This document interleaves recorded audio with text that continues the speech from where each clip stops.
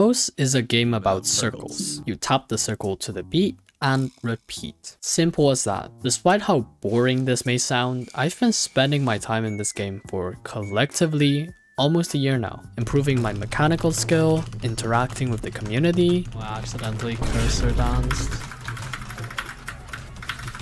Seeing top players set scores left and right, and overall having a pretty good time. But how did that go? Well, here's my O's journey from a newbie to setting scores that I myself can't even believe I've set so far. It all started back in June of 2022, except it didn't. I had downloaded the game to play its Mania game mode, but after I saw how the default skin was unreadable and didn't know how to change the scroll speed, I just closed the game and ended it there. Till one day in March of 2023.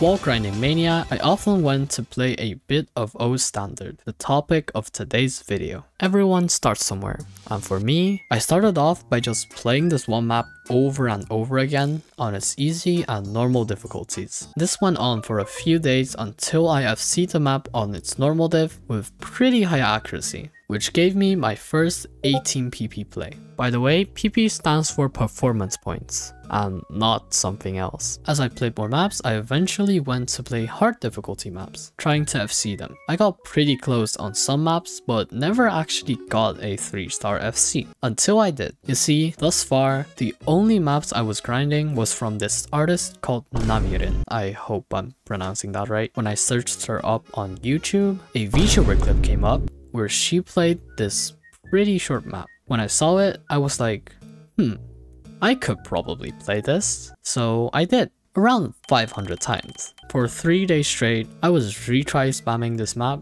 trying to get an FC. At this point, I'm the Walmart Kush fan man. I got so close, so many times, but was just one unlucky flick off almost every single time. Until I had basically memorized the map and well, finally FC'd it.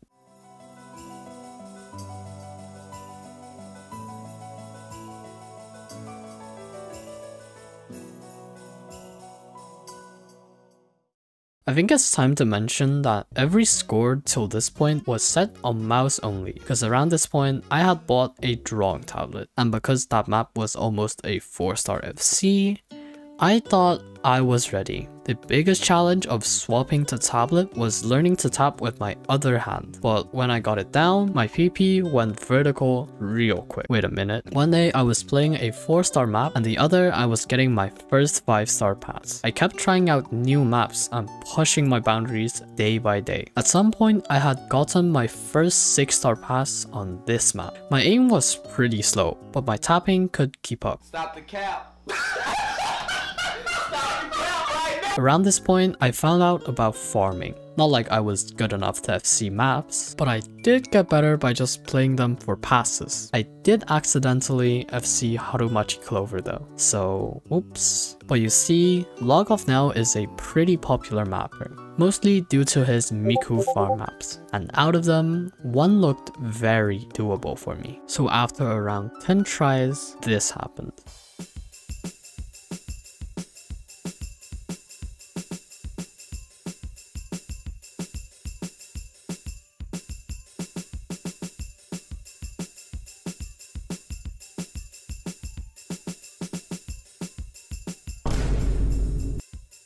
And there it is, my first 100 PP play, sitting at 129 PP. Now this is actually pretty funny because my profile at the time looked something like this. Those gaps shouldn't exist. Anyhow, after getting that play, I started farming like a lot. I choked a 172 PP play with Schlatts, but set another top play until it all went downhill. One day, I just suddenly couldn't tap anymore. I couldn't alternate anymore, no more streams, and my single tap wasn't good either. I looked for a solution everywhere, but there was none to be found. I was so demotivated that I didn't find any reason to keep playing the game, so I quit the game for a few months and played relaxed since that didn't require any tapping. But one day, I decided, fuck it, I'm gonna learn to single tap. And it went well. After a day, I had already set my new top play of 141 pp. Fast forward a week or so, and I had managed to set a 182 pp play on this atrocity of a map. Oh, and can't forget the amazing one miss. This was also around the time I had started to learn to stream, but that didn't get any decent until a bit later. I was now getting very close to 200 pp, so I explored a few maps to try and find which I could get my first 200 pp on, which is when I found this map.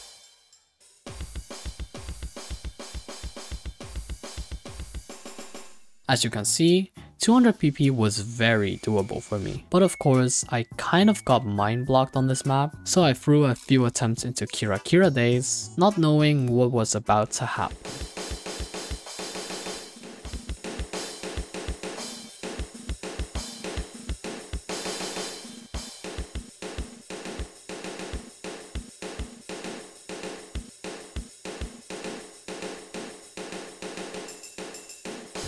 And there it is, my first 200 pp play. Even to this day, it still feels unreal to me how early I got it after my break from the game at around 1 month in. After this play, I had realized my capabilities and started trying the old farm maps that I never got to FC. Waver didn't really go well, but I FC'd almost every single difficulty of Padoru Padoru. And yes, I did fix the top diff, which gave me a pretty big amount of pp. I also started DT farming up to 220 BPM songs due to the fact that I still couldn't alternate and got some pretty juicy plays as well. The most eventful thing for a few weeks was me retry spamming Lonely Go. I kept choking Fiery Stiff and it was pretty frustrating, but in the end, my best play was a 234 pp play on it, which was my top play at the time. At this point, I think I was around rank 150k or something, which was pretty close to 5-digit, aka basic human rights. So only a bit of farming should get me there. Unrelated, you know Black Rover? Yeah. I've FC'd that stuff on Akatsuki Relax service, but because of how many times I retried it, I kinda got mind blocked at the intro. But I'm no ordinary person, so for fun, I flipped my monitor vertically to try this map out without Relax. It was all for fun. No way I'd FC this map.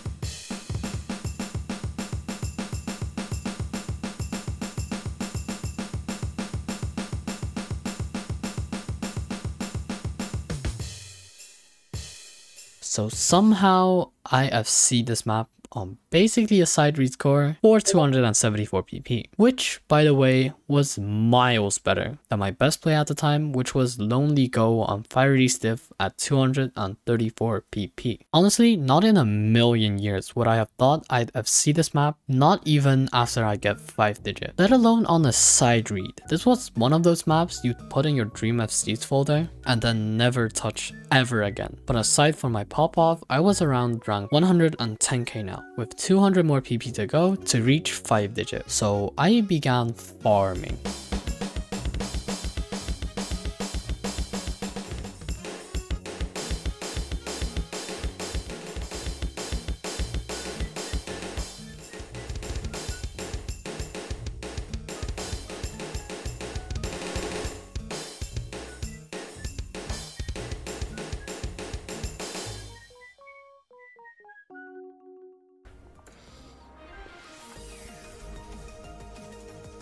GG's.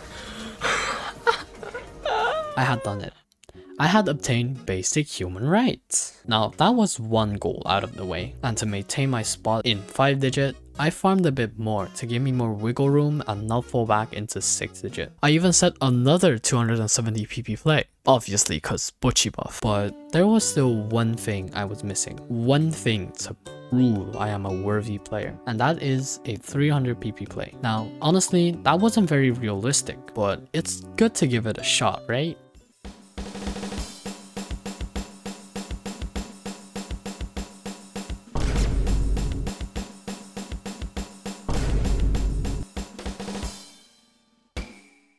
That was an insanely lucky one miss. Honestly, I thought I could never top that until I restarted the map.